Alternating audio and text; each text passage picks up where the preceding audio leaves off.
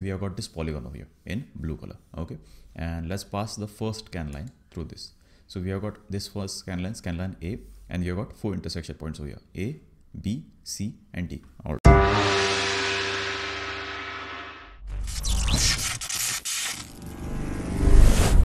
Hey guys, welcome to another computer graphics tutorial. Today we'll be looking at scanline polygon fill algorithm. So let's get started. So these are the steps that you perform in scanline polygon fill algorithm. But remember, watch this video completely. I'm going to take care of all the special cases and with proper example I explain. So make sure that you watch the video completely. All right. So first step is find the intersections of the scan line with all edges of the polygon. Second step is sort the intersections by increasing order in the x coordinate from left to right. And then make pairs of the intersection and fill in the color with all the pixels inside the pair. It is very simple algorithm. So let's look at an example. Let's say we have got this polygon over here in blue color. Okay, and let's pass the first scan line through this. So we have got this first scan line A, and we have got 4 intersection points over here: A, B, C, and D. All right, what we'll do, we'll write them down. Yeah, so let's say we have got 4 points over here: A, B, C, and D. And we have written them in increasing order. Okay, so you sort them in increasing order from left to right, and then you make pairs of them. So let's make pair of them. It's A comma B is first pair, and C comma D is the second pair, and then you fill in the color between this pair. So let's use highlighter. All right. So let's fill in the color between these pairs. So we have got over here between A and B, and then between C and D. All right, so we have done it for the first scan line. What about the second one? So yeah, next is scan line B. So it is E, F, G. Now what happens over here? Let's write them down first. Let's choose pen. Yeah, so we have got only 3 pairs or 3 points over here, or 3 intersection points. We have got E, F, and G. Okay, so what do you do when you have got only 3 points? As you can see, F is a vertex over here. Okay, so when you find a vertex in as an intersection point, at that place you have to check about the edges that are connected to that vertex. So F has 2 edges connected, this one, and both of them are on the same side of the scan line. That is, both of them on the top side of the scan line B. So we count the intersection F twice, and we make the pairs. So we have got E, F, and F, G. That is, you count intersection F twice, and you make the pairs E comma F and F comma G, and then you fill in the color between these 2 pairs. So let's choose the highlighter now. Yeah, so we'll change the color. It's okay, let's use the red color, it's better. Yeah, so let's fill in the color between these intersection points: E, F, and F, G. All right, now the next intersection or the next scan line is scan line C. Okay, as you can see over here, we have got 4 intersection points: H, I, J, and K. Okay, but again, the point I over here is a vertex, correct? So how do we do this? Let's write down these points first. Okay, so we have got in scanline C, we have got H, I, J, and K.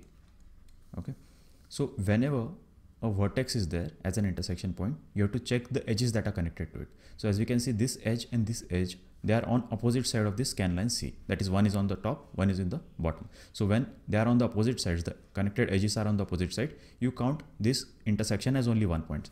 That's why we write it as single HI, and we make a pair of HI over here and JK, and we fill in the area between HI and JK. So let's use the highlighter.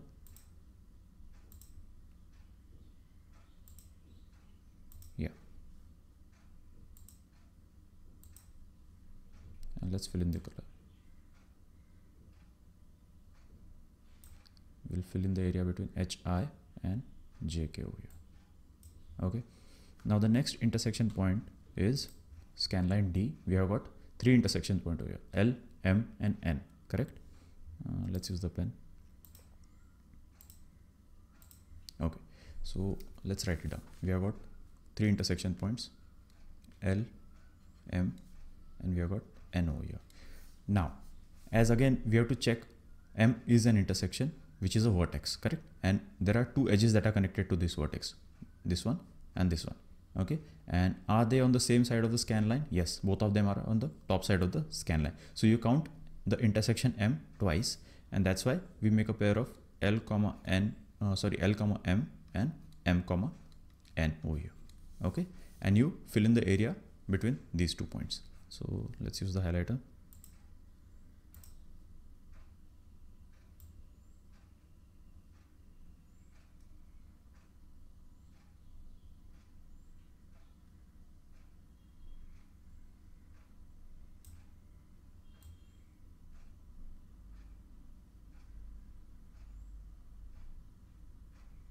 Yeah. Now, once we have crossed the M over here, we'll have a new scan line that has only two intersection points, N and O, that is scan line E. So let's use the pen. We have got N and O. These are the only two intersection points. So we make a pair of them and then we fill in the color for these points. So let's use the highlighter and we'll fill in the color for this.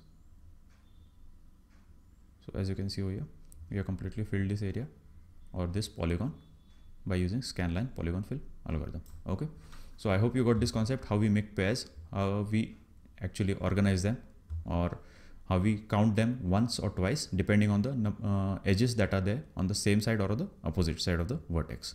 So let's look at the special cases now. Okay, so we've got some special cases over here. So some scanline intersection at polygon are vertices that require special handling, as we have seen. A scanline passing through a vertex intersects two polygon edges at that position, and we have to add 2 points in the list of intersections if both the edges are on the same side of the scanline. Okay, so as we can see over here, we have got our scanline B. Okay, now in scanline B we have got 3 intersection points. Which are the 3 intersection points? Let's write them down. Okay, we have got over here, we have got E, we have got F, you have got G. Okay, so we have got E, then we have got F, and we have got G. Now out of this we have got E and F. These two are vertices, but they are again different vertices. Why?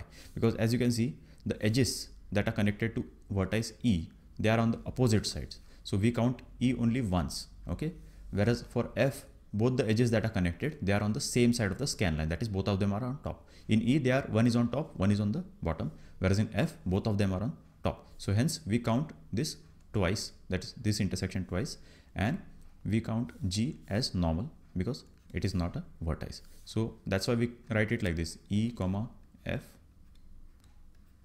since we are counting F twice, and then we have got F comma G, and then we fill in the area between them. So this is how we handle a special case when a vertex is there, that is through which the scan line is passing.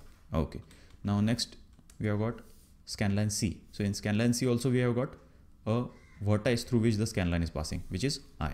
Okay, so we have got 4 intersection points over here. 4 intersection points we have got H, I, J, and K. I is an vertex, and the edges that are connected to I are what?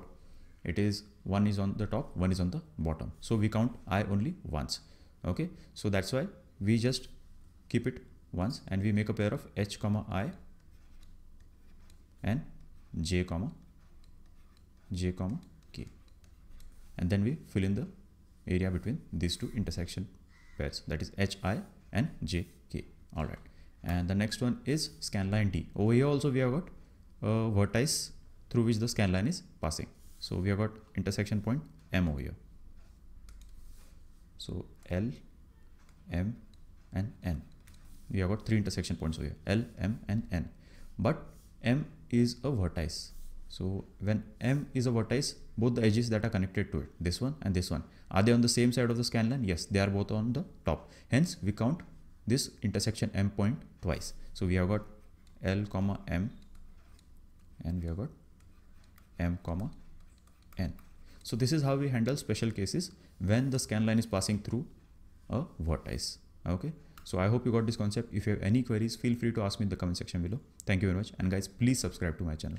Thank you. That's it for today, guys. Thank you very much for watching. If you have any queries, feel free to ask them in the comment section below. If you have any suggestions, please write them in the comment section below. If you like the video, please share it with your friends and subscribe to my channel. Thank you very much.